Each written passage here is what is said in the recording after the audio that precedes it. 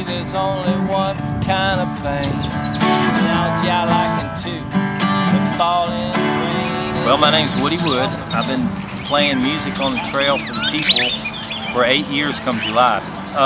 Recently, a gentleman who just got promoted to supervisor is just trying to enforce the permit law that states that no one can sell anything in a park or try to generate funds, can't solicit funds anywhere in a park, and that's probably true all over the world.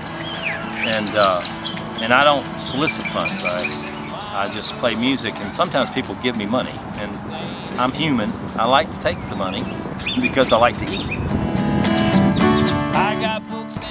It's all about love down here, and he was just doing his job, and he evicted me on Monday. While he was telling me I had to leave, people were coming by on both sides of us going, "Woody, play me a tune," and kids were on the trail giving me all this love. I knew several of their names, and so I packed up my stuff and I rode over to City Hall and went and talked to Lee Leffingwell, and things just started happening from there. And 36 hours later, from the time he evicted me, I got an email saying that they're going to give me a letter saying I can play music down here for the rest of my life, and I can sell CDs and I can accept tips as long as I never ask anybody to buy a record or give me money.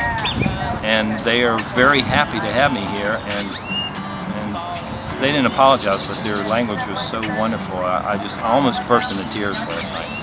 Honestly, and I don't cry much. It may be a good movie or something. So, that's pretty cool.